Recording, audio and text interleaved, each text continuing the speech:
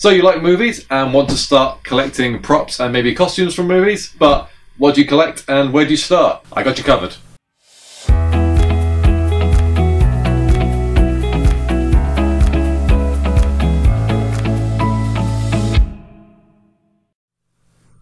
So there are lots of different categories when it comes to prop and costume collecting. I'm going to take you through a few of those. But first and foremost, the number one rule is just collect what you love.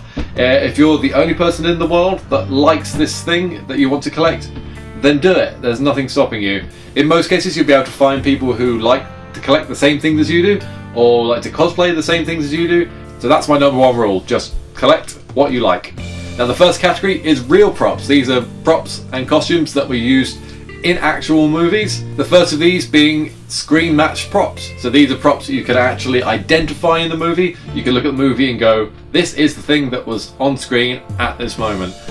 These are usually hero props or props made for lead actors. They're going to be expensive. There's no getting around that. It's a one of a kind. It's a sought after item. I definitely don't own any of these kind of props. Usually up into the tens of thousands for a good prop from a good movie. If the movie was terrible, the props tend to be a little cheaper. Next are props that are used in the movie, but you can't necessarily screen match them. Something they made a lot of, maybe for an army. That's the kind of movies I like to watch.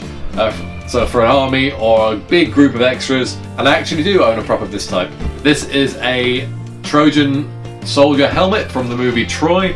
I love this movie. It was a great movie of mine going through my teenage years, and yeah, I really love this movie. I came across this helmet for sale. It is production used. It's made of rubber. It's very squishy, but you can see it really looks the part. There's lots of signs on it that it was used during filming. There are cut marks and things. It was definitely used in a battle in the movie. And despite me having an extremely large head, I can actually get it on. Look at that, it's so badass. It's so cool. Oh. Now these types of props are usually a little less than your hero props, but still quite pricey. Now in terms of where to get things like this, a prop store based in London and LA is your best bet for authentic movie props. Unless someone's known someone who was on production and has got it from the studio directly, you can never be too sure of the lineage of a thing like this.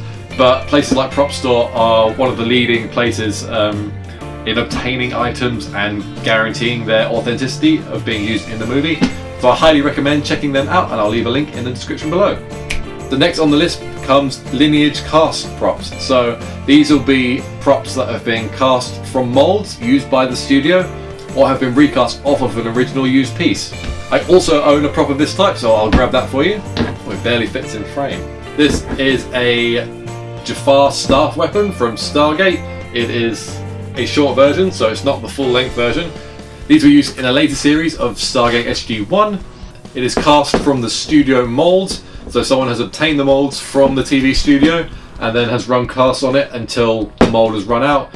Eventually the molds do break down, so you can't actually get casts from them anymore. Sometimes then they might recast one of the casts to get molds. But that's how the lineage of props kind of progresses. You can have different generation casts. This one I got from Etsy. It's just a great piece to have in my collection. This kind of leads me into my second whole category of prop collecting, which is replica props. There are different types of these. The first would be mass-produced ones. Now the companies now are getting a little bit savvy in that collectors want to have a one-to-one piece replica of a prop or costume piece. So these are your mass-produced pieces. Again, this can be split into a couple of categories. The first would be toys. There are often a ton of toys, especially when it comes to things like Star Wars. There are tons of toy blasters and lightsabers and stuff that get made. They're kind of in a subcategory of toys where they're marketed as toys for children, but can make serviceable replica props and costumes if you usually put a bit of work into it. On the flip side of that, a lot of companies now are beginning to make actual replica props. These usually command a bit more of a higher price compared to the toys, but definitely not as much as the real props and costumes. A good example of this would be the Black series from Hasbro. They're making a lot of Star Wars and Marvel things. I also have an example of this. This is a Black series Stormtrooper helmet. I think I got it for about £40 on Amazon when it was on sale. I don't think you can go wrong really. Look, it's got the battery compartment at the back. Don't really care about that.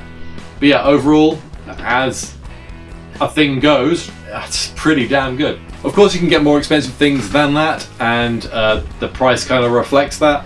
I've got some great ones here. It's TV remote changer sonic screwdriver from Doctor Who. We've got a morpher here from Dew Rangers or Power Rangers. This is the Japanese version I got because I quite like the Japanese show, but that's quite cool as well. And you've got places like the Noble Collection who make lots of Harry Potter things. I've got lots of wands and this Deluminator, which is pretty cool. Again, the price is reflected in the quality, and for the most part these are actually pretty good. Things like this are quite heavy.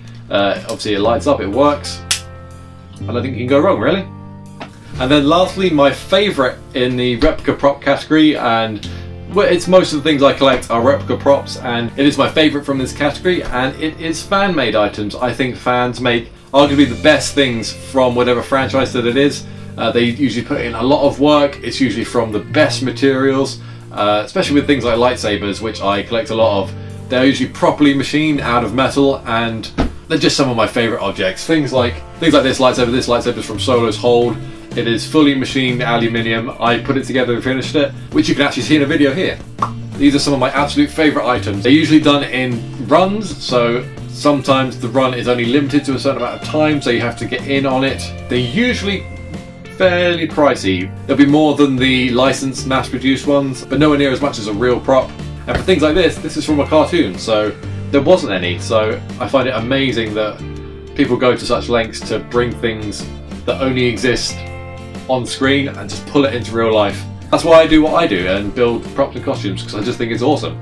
In fact, most of the things you see behind me over here are fan-made. I guess you could split this also into two categories, which are kits and finished props. For the most part, the best value for money you can get is buying a kit and finishing it yourself. I, of course, love doing this. It's the thing I do most. I love supporting artists' work when they put a lot of work into making a master of something, usually a helmet. I like collecting helmets. And then they mould and cast it in a resin plastic, and you get that kit to finish. There's kits like this beautiful Star Wars Episode 3 pilot helmet. I love this thing. It's something I'm going to be finishing this year, but this is the raw kit. It's just so well sculpted. There's some finishing work to do, but yeah, that's the kind of thing I like to do in my spare time. I may go more into resin kits in a little bit, but yeah, I love these so much. I don't usually buy finished things because I like doing it myself, but that is the other option. You can pay someone to finish the kit for you and end up with a lovely, finished, and sometimes custom replica piece.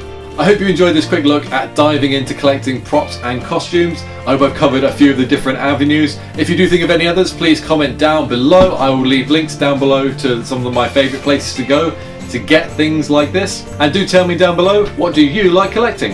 I hope you enjoyed this one, and of course, I'll see you in the next one. Take care. Bye bye.